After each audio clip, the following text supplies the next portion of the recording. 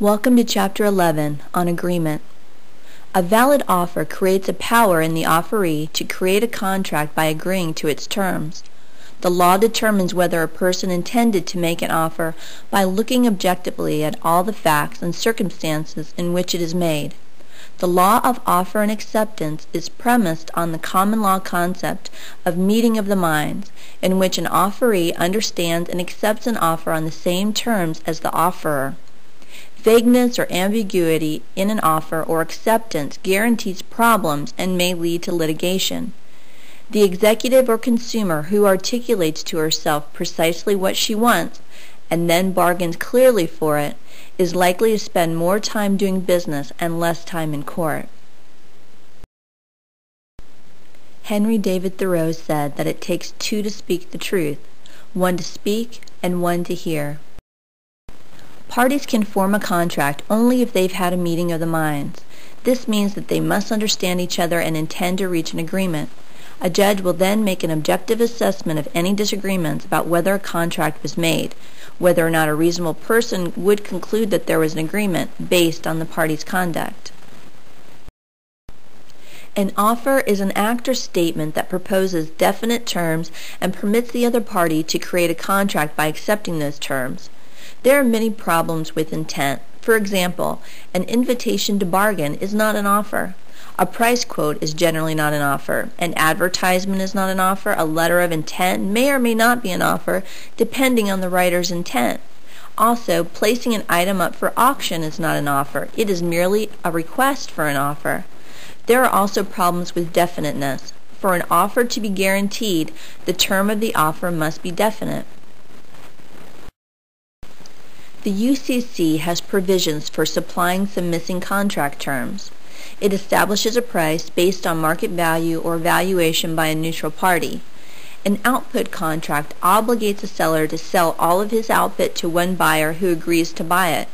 A requirements contract obligates a buyer to obtain all of his needed goods from the seller.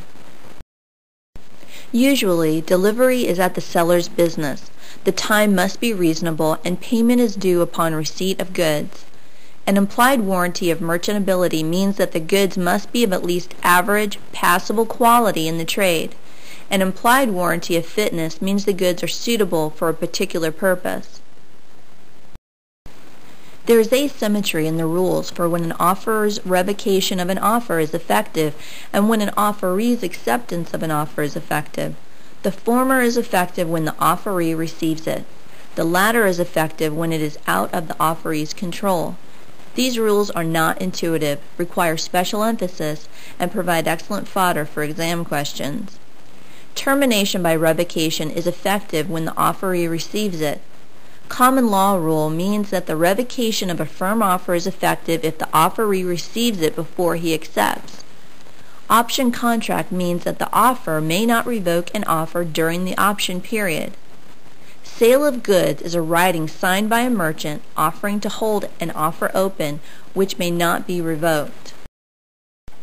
When an offeree rejects an offer, the rejection immediately terminates the offer. This is termination by rejection. When an offer specifies a time limit for acceptance, that period is binding. When the ending date has passed, termination by expiration will occur. If the offer specified no time limit, however, the offeree has a reasonable period in which to accept. Termination by operation of law refers to when death or mental incapacity of the offerer terminates an offer. Destruction of subject matter terminates the offer also. For acceptance to be valid, the offeree must say or do something to accept. In a bilateral contract, the offeree generally must accept by making a promise. In a unilateral contract, the offeree must accept by performing. If the offer is ambiguous, the offeree may accept by either a promise or performance. The mirror image rule requires that acceptance be on precisely the same terms as the offer. Can a person form a binding agreement if he or she is intoxicated when making or accepting an offer? No.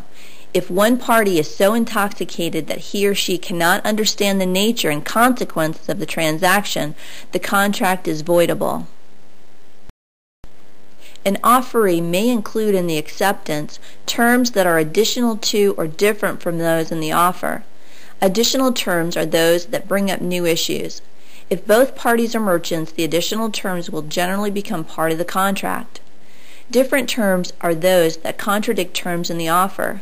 The majority of states hold that different or contradictory terms cancel each other out. If an offer demands acceptance in a particular medium or manner, the offeree must follow those requirements.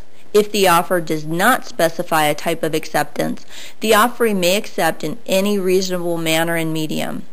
An acceptance is generally effective upon dispatch, meaning the moment it is out of the offeree's control.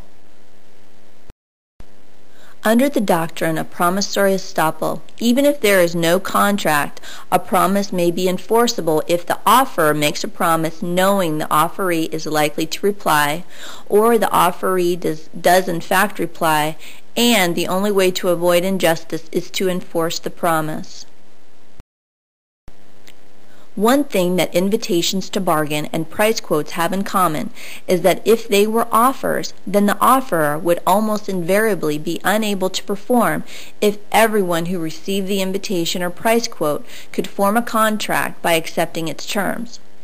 Suppose a homeowner sends a letter to friends and neighbors expressing interest in selling his home with an asking price of $200,000 and a closing on a date 3 months later.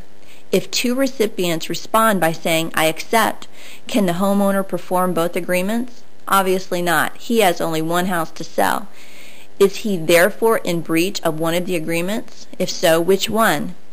If invitations to bargain and price quotes are understood in this fashion, then there should be no problem in recognizing why they are not offers.